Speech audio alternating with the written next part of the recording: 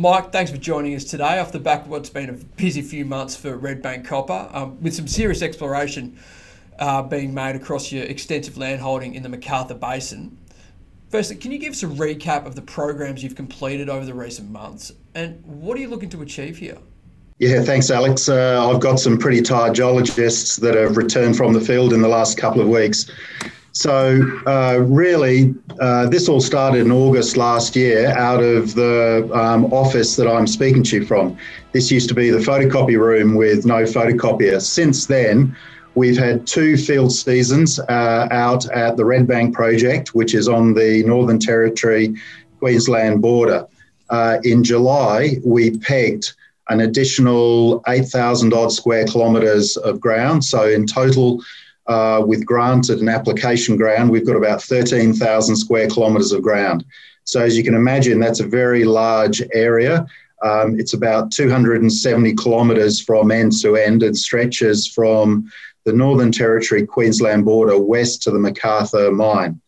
So this season, we've had a number of geological teams out there undertaking field mapping and soil sampling, and also we've been resampling drill core that's in core sheds that are out at the Redbank project.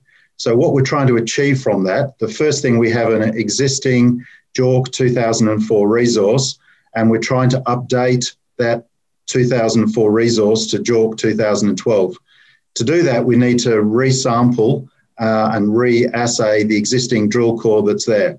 Now, that sounds pretty easy, but the resource currently is just under 100,000 tonnes of contained copper, and we've resampled about 4,000 metres of drill core to submit to the assay lab to ensure that when we come out with our 2012 resource, it's properly updated and we've got a very robust resource to work from. So that's a resource that'll be just under 100,000 tonnes. The challenge is to try and triple that resource. So what we've been doing with our soil sampling programs and with our field mapping is trying to locate copper that is in addition to the copper that's in the breccia pipes. Thanks, Mike. You mentioned the hunt for a potential stratabound copper system which may sit below the existing breccia pipes that you mentioned there at the Redbank project. Without getting into too much technical detail, can you talk us through the strategy behind looking for a system of this nature, and why are these the systems that the explorers desperately want to uncover?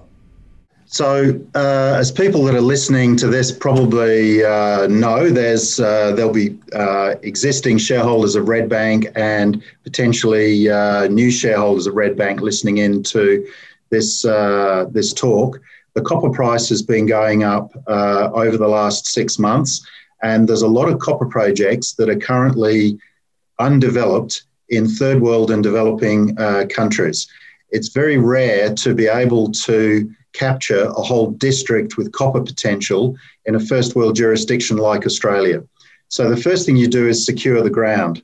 The second thing you do is identify what geoscientists call foundation data sets. So these are the data sets like aeromagnetics, ground gravity, airborne electromagnetics, and soil sampling. And within those data sets, what you're trying to do is trying to find a signal that identifies whether there is a copper mineralization below the surface of the ground. So first pass exploration is to grab a hold of these foundation data sets. Now, the advantage that Redbank has is that Geoscience Australia, so Australia's National Geological Survey, has already collected a large amount of this data as part of their Exploring for the Future program. So over the last 4 years, they've spent about $100 million, and a large part of that area that they focused on is in an area between the McArthur mine, moving east to the NT border and then down to Mount Isa. So a lot of that ground we pegged in July, which is part of that 13,000 square kilometres. One of the key data sets that they also recorded was some seismic lines. So seismic is generally used in the petroleum industry to locate hydrocarbons and petroleum reservoirs. The seismic lines that they ran over existing roads, and one of those lines ended about 30 kilometres from the Redbank project. So previously, the McArthur Basin has been assumed to be about 4.5 kilometres until you get to basement. That seismic line suggests that the basin is 15 kilometres deep. That's a big space for you to strip out copper from the basin sediments and also from the volcanic rocks that are in there, and organise to refocus them. Now, one of the places that the copper's been refocused is into the breccia pipes. So we're pretty excited about the geological terrain that we're in, and also our understanding that's improving week by week as we look at these foundation data sets. So it seems the exploration strategy and potential for a serious copper discovery is crystal clear, and as a result, looks like you've beefed up your technical team with some very experienced people to help get things done. How have you been able to attract such high caliber people into the team? First thing, like I said before, is you've got to secure the ground. Then you've got to attract good people, as you've suggested we've done. Now, one of the ways of doing it is to actually pick good ground, because the good people will be attracted to the good exploration ground. So one of the examples there is a recent appointment as a director on the board, Bruce Hooper, who's just come over from Sandfire. And Bruce was attracted to the copper potential in frontier terrain in the McArthur Basin. We've also been able to attract a number of other consultants that have previously worked in areas like the Zambian copper belt. And so we have a team of people that have got a lot of experience hunting for these strata-bound copper systems. Thanks, Mike. So just to wrap things up, can you provide us with an insight into what we should be keeping an eye on as we go into the new year? Yeah, so I feel a bit sorry for the assay lab in Mount Isa, because over the last couple of months we've sent thousands of samples to them for assaying.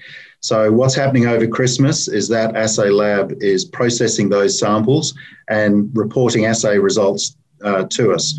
We're going to wait until that assaying is completed, and we expect thousands of assay results to be back to us sometime in early January.